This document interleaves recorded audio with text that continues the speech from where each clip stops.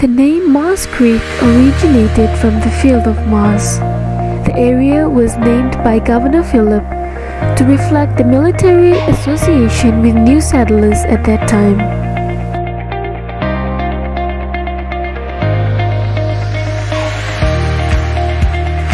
This video intends to teach people about the biocultural values of Mars Creek, why they are important to understand in environmental management, and outlines how these values could be recorded as data to aid in the area's assessment, development, and protection. So, what are biocultural values? These refer to the cultural and spiritual values of biodiversity. For example, indigenous people have complex relationships to the land and sea, its animals and plants. To these people, the land and sea have deep spiritual, economic, social, protective, and recreational significance. Why is this important? Human cultures co-evolve with their environment, and therefore the conservation of biological diversity can also be important for cultural identity. When we understand biocultural values of our environment, we are made aware of a wide range of living organisms and that we are all interdependent on this earth. It shapes our perspectives and actions in environmental management.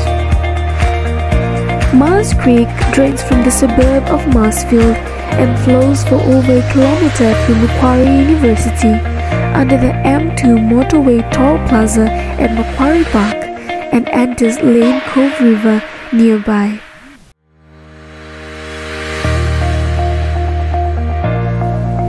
Majority of the area is dry sclerophyll forest. The wet sclerophyll forests are found along the wetlands, characterized by a scenic landscape and diverse flora.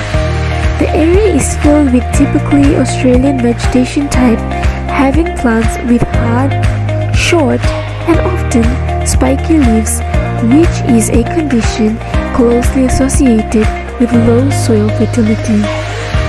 The surrounding environment of the creek is highly modified. Mars Creek is surrounded by industrial, education, parkland, and residential used land. The Lane Cove Reserve houses more than 30 Aboriginal heritage sites which are indicated by the red spots. To record the biocultural values, a software called CyberTracker was used. Field data was collected with Android phones, which was set up before going to the site. The software consists of a sequence of screens, each with a checklist of characteristic features of a biocultural valued plant. Once data has been filtered, it was exported to the computer and a map was formulated showing spots in which data was collected from when GPS was started to when it was stopped. Some plants that were identified as follows, and each of them hold important Aboriginal biocultural values as well. The blackbutt is a common and dominant tree of the family Myrtaceae, native to southeastern Australia. It is a koala fruit tree and one of Australia's most important hardwoods. Their flowers attract bees, and its leaves are used for medicinal use. Commonly known as the narrow-leaf gibang, the shrub is native to New South Wales and Victoria in Eastern Australia. The fruit are consumed by vertebrates such as kangaroo, possums, and cougarons. Sydney golden wattle is a species of acacia. The seeds are an important source of carbs and also has a sugary load.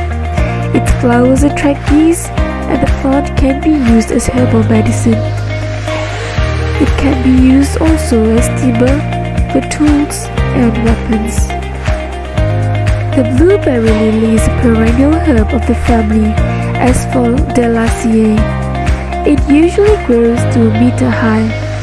Blue flowers in spring and summer are followed by the indigo-colored berries, which are edible. The hairpin banksia is a species of woody shrub of the genus Banksia in the family Proteaceae, native to eastern Australia. Its flower stalks are used for fire sticks and its nectar is good food to insects. The kangaroo apple bears orange berries that are edible form of bush tomato, either fresh or dried. Commonly known as spiny head macrash, this is a perennial rhizomatous herb. This shrubby-leaf plant is often used on roadside plantings. Indigenous Australians ground the seed for use in damper, and the long, flat, fibrous leaves were used for weaving. The base of the leaves contained water and was chewed by those in danger of dehydration.